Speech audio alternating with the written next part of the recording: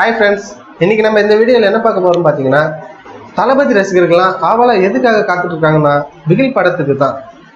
இப்போ பிகில் படத்துல இருந்து ஒரு அப்டேட்ஸ் ஒன்னு மாசம் ஒன்னு வந்திருக்கு, அத பத்தி பார்க்க போறோம். 2 வெற்றி படங்களுக்கு பிறகு மூன்றாவது முறையா அட்லியும் விஜயும் கூட்டணி இணைந்திருக்கும் படம் தான் பிகில்.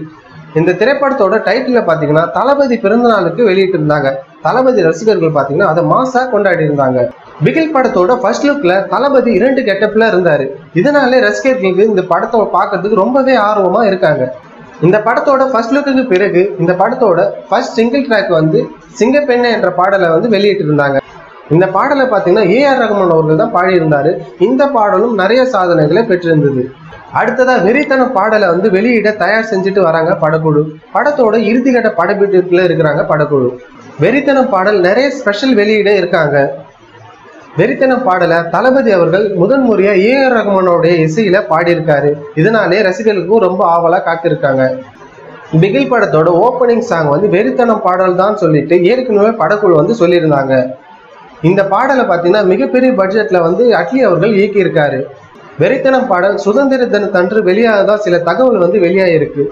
பிகில் படத்தோட இறுதிக்கட்ட படப்பிடிப்பு நடைபெறதுனால இந்த பாடலோட அறிவிப்பு வந்து மிக விரைவில் வரும்.